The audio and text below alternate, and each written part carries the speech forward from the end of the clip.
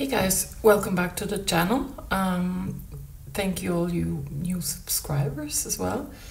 And thanks for hanging in there with me. I've been projectile vomiting for a couple of days lately, so my voice is still a little bit raspy. Sorry for that. Linus had a little mini stroke again, but we're back on track now. And I'm going to be discussing the book Entangled Minds by Dean Radin today. This is the book you voted for, so let's get started. So the book Entangled Minds is from 2006. It investigates the idea of interconnected consciousness by drawing on research in the field of parapsychology. The book makes the claim that human minds are fundamentally entangled in a manner that is comparable to quantum particles. Radin hopes to show that phenomena such as telepathy, precognition, and psychokinesis are not only possible, but also supported by scientific evidence. The book includes historical accounts, experimental data, theoretical explanations, and some speculative ideas. I will go about this one in a bit of a more structured manner this time, following a process that analytical philosophers employ. There's not going to be a lot excerpts, but I'll try and flesh out Radin's main argument.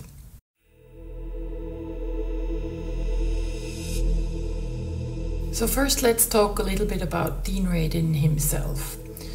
Radin has a long career in both academia and research, particularly in parapsychology. He holds a master's degree in electrical engineering and a PhD in psychology from the University of Illinois. His graduate work back in the day involved designing computer models of cognition and applications of artificial intelligence. For a decade, he worked on advanced R&D at AT&T Bell Laboratories and GTE Laboratories. For over 3 decades, he has been engaged in research on the frontiers of consciousness. Before joining the research staff of IONS in 2001, he held appointments at Princeton University, SRI International, and other academic and industrial facilities. Today, he is Chief Scientist of the Institute of Noetic Science and Associate Distinguished Professor of Integral and Transpersonal Psychology at the California Institute of Integral Studies. He's published several books on consciousness and PSI phenomena, including Entangled Minds. Radin's books have been translated in over a dozen languages. While his work is often viewed as controversial by mainstream scientists, it has contributed to ongoing debates about the nature of consciousness and reality.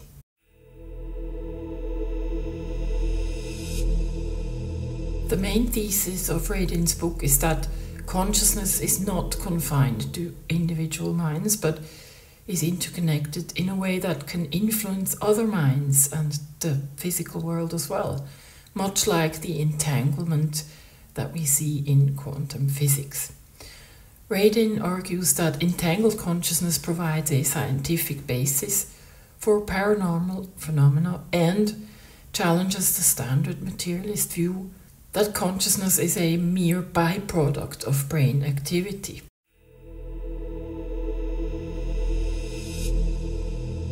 Radin's book is centered around the hypothesis that human minds are interconnected, just like quantum particles.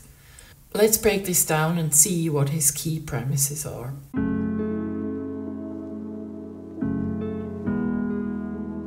Radin draws on the concept of quantum entanglement, where particles influence each other instantaneously regardless of distance, suggesting that consciousness might operate in a similar, interconnected manner.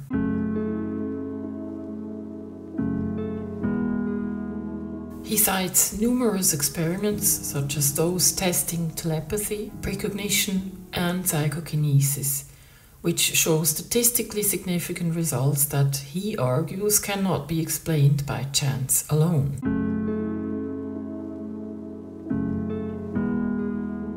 He points to historical and cross-cultural reports of psi phenomena as evidence that such experiences are widespread and consistent, suggesting a universal aspect of consciousness.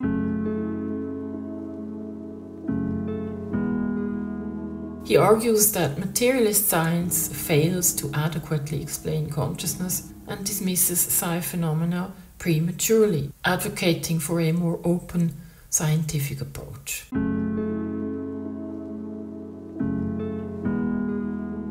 Radin posits that consciousness can influence physical reality, supported by experimental results, where mental intention appears to affect physical systems such as random number generators.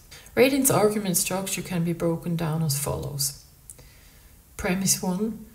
Quantum entanglement shows that non-local connections exist in the physical world. Premise 2. Experimental evidence suggests similar non-local connections exist between human minds. Premise 3.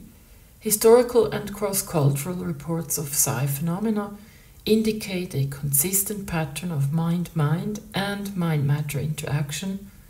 Premise 4. Materialist explanations of consciousness are insufficient to account for these phenomena. Conclusion: therefore, human consciousness is interconnected or entangled in ways that go beyond current scientific understanding and challenge the materialist paradigm.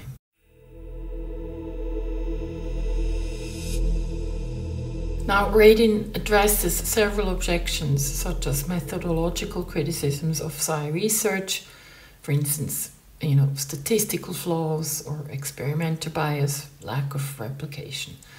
However, his rebuttals often hinge on defending the integrity of the experimental protocols rather than deeply engaging with the broader philosophical or scientific critiques. Key criticisms of his book include replication issues. Critics argue that many psi studies are difficult to replicate under stringent conditions, which undermines their reliability. Statistical significance versus practical significance. Even when results are statistically significant, they are often small effects that do not necessarily indicate meaningful or practical implications. Alternative explanations.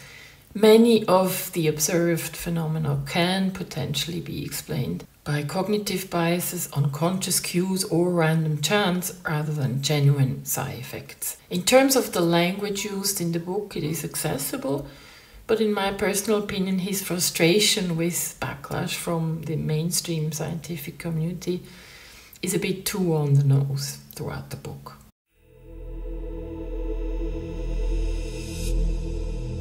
In terms of validity, the argument is logically structured with premises that support the conclusion if taken at face value.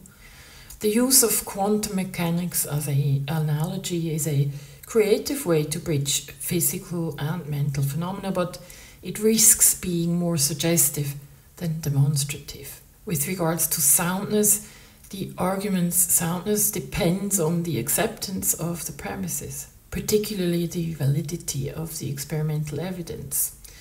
The scientific community largely disputes the robustness of psi research, often due to issues with replication and methodology. So while the premises are intriguing, they are not universally accepted as true. In terms of persuasiveness, Radin's argument is persuasive to those open to non-materialistic interpretations of consciousness, especially those intrigued by quantum mechanics' strange implications. However, it is less persuasive to strict empiricists and materialists who see the evidence as insufficiently rigorous or convincing. And as to the assumptions, the argument assumes that quantum phenomena can directly inform our understanding of consciousness. That's an assumption that many scientists and philosophers reject due to the lack of clear mechanical or mechanistic links between quantum physics and mental states. Incidentally, a very famous philosopher whom we recently covered on this channel would probably call Radin's book something like murky quantum rubbish. At least that is how he characterized the book I wrote, using quantum theory as well. Look, it is what it is. There are people who say that quantum effects cannot take place at 37 degrees Celsius, period. And there are others who keep trying to prove the contrary. Only time will tell, I'm afraid.